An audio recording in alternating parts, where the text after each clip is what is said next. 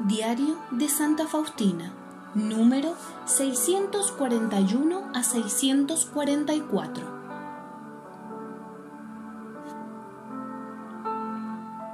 Qué alegría es anonadarse por el bien de las almas inmortales. Sé que un granito de trigo, para transformarse en alimento, debe ser destruido y triturado entre las piedras de molienda. Así yo, para que sea útil a la Iglesia y a las almas, tengo que ser aniquilada, aunque por fuera nadie se dé cuenta de mi sacrificio.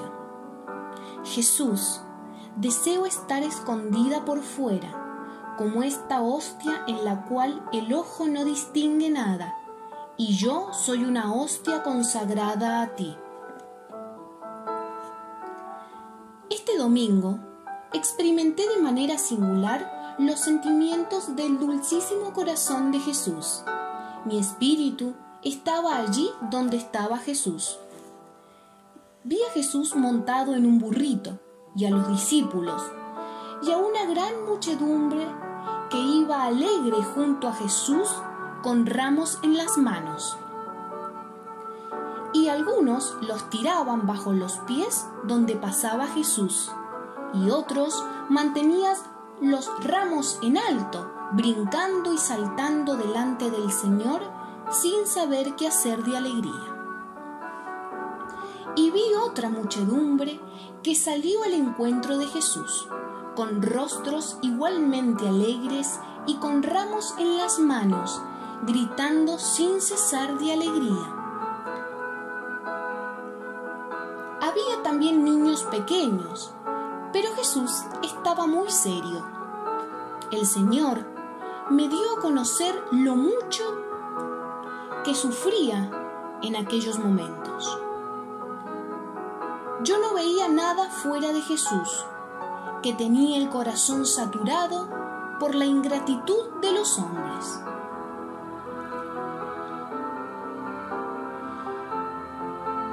Cuando una fuerza interior me apremió nuevamente a que no desplazara más esta causa, no encontrando paz, dije al confesor, padre Bukowski, que ya no podía esperar más tiempo.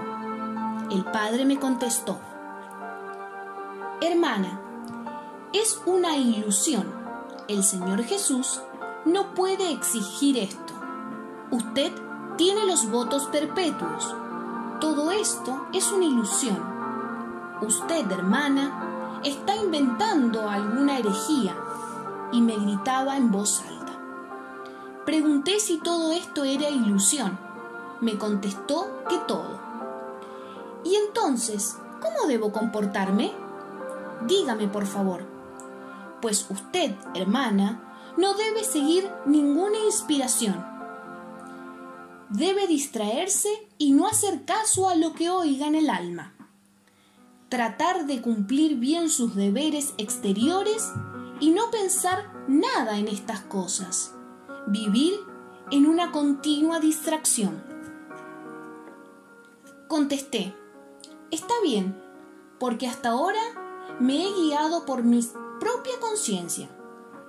Pero ahora, si usted, padre, me ordena no hacer caso a mi propio interior, no lo haré.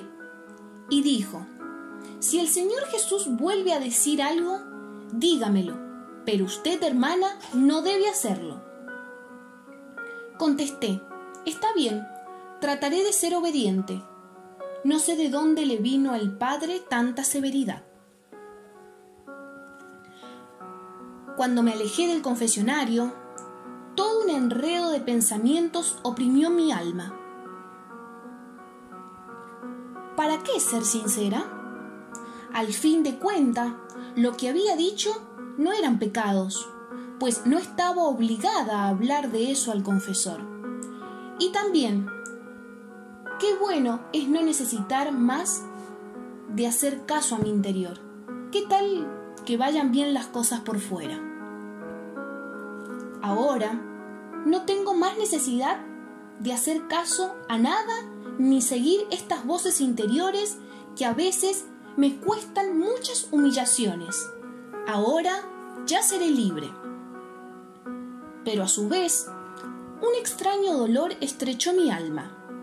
Entonces, ¿no puedo relacionarme con aquel a quien anhelo tan ardientemente? ¿Con aquel que es toda la fuerza de mi alma? Comencé a gritar: ¿a quién iré, Jesús? Pero desde el momento de la prohibición del confesor, una inmensa oscuridad cayó en mi alma. Tengo miedo de escuchar alguna voz dentro de mí para no infringir así la prohibición del confesor.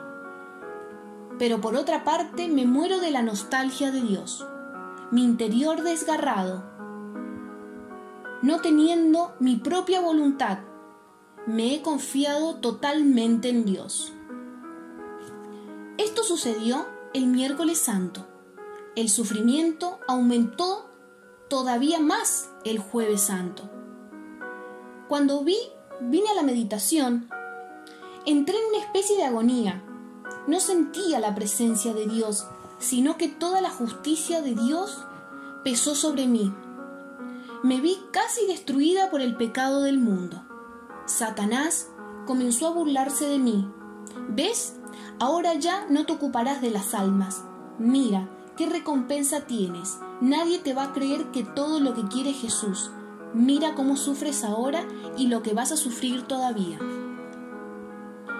Después de todo, el confesor te ha liberado de todo esto. Ahora puedo ya vivir según mi parecer. ¿Qué tal que todo vaya bien por fuera? Estos pensamientos terribles me atormentaron durante 1 hora entera. Cuando se acercaba la Santa Misa, un dolor estrujó mi corazón. ¿Debo salir de la congregación? Y dado que el Padre me dijo que era una herejía, ¿debo separarme de la iglesia? Grité al Señor con voz interior y dolorida: Jesús, sálvame. Sin embargo, ni un rayo de luz entró en mi alma y sentí que las fuerzas me abandonaban, como si sucediera la separación del cuerpo con respecto al alma. Me someto a la voluntad de Dios y repito: se haga de mí, Dios, todo lo que has decidido. Ahora en mí ya no hay nada mío. De súbito me inundó la presencia de Dios y me penetró totalmente hasta la médula de los huesos.